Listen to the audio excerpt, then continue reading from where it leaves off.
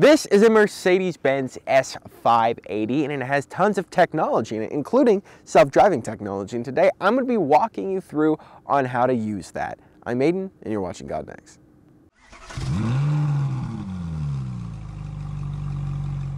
All right, now that we're in the S-Class, let's go over how to use the adaptive cruise control and the self-driving in this car, because it is really nice. Now, unfortunately, it is not as nice as some other brands out there that use eye detection to make sure that you don't have to put your hands on the steering wheel. You still have to do some weight in the steering wheel to get it to stay active. It's about every 20 to 30 seconds you can do that, but it's really cool because this thing can also change lanes for you, which is really nice. So let's get out onto the road here. Now the first thing you're going to want to do is press the on button for the adaptive cruise control, which is on the left side of the steering wheel. You press that and then you hit set. Now we're going to set it to, let's say, 50 miles an hour. And then it basically says, you know, you can take your hands off the wheel and it will steer for you completely, which is nice. Now, if we give it about 20 to 30 seconds of me not touching it at all, you'll see what's going to happen, which is the most annoying thing in this car.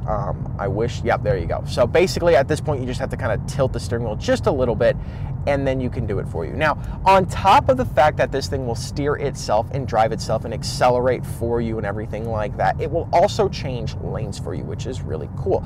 Now, I'm on a one-lane highway right now, so it is not possible to do it. What you can do is, when it has the arrows pointing away from the steering wheel, all you do is basically activate a lane change, doing that, and it will, using the blind spot monitoring system and all the cameras and sensors around the car, it will activate a lane change for you. That way you can get around other cars out there. Let's see now. Now that we're on a highway with more than, one lane, I'm going to do a lane change demonstration. As you can see, now it has the arrows above the steering wheel, or next to the steering wheel, which means I can initiate a lane change and the car will do it for me. So all I have to do is pick the direction, let's say right in the slow lane, that way I don't hog up traffic. And as you can see, it's actually doing it for me.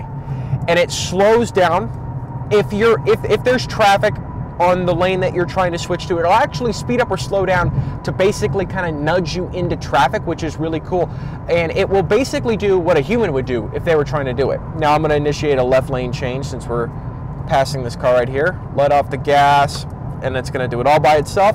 It moves me over. If someone is in my blind spot, as I will demonstrate up here, if someone is in your blind spot, it'll actually wait for them to leave your blind spot before it initiates that lane change, which is really cool. So let me get up to this car up here. Don't mind the speedometer. It's never safe to speed, kids.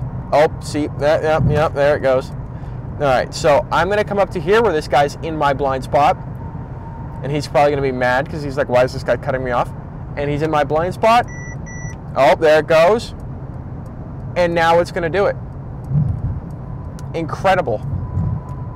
Pretty cool that it would do something like that with the lane changing technology. That's actually been around since the S550. And that's the first generation pre-refresh W222. So that's been around for a while. It's just cool that now Distronic is like less of an option. It's more like, oh, an S-Class gets Distronic. But yes, it is that easy to set up the self-driving stuff in this car to make sure that you don't have to have your hands on the steering wheel and you can really enjoy the S-Class ride without having to focus on driving the car. Now, unfortunately, I don't know if Mercedes is going to be adding eye detection in anytime soon, like the other brands out there. BMW is now doing it, and Mercedes has not yet implemented it. So it'll be interesting to see when Mercedes does that. But that is basically how you use the S-Class self-driving features.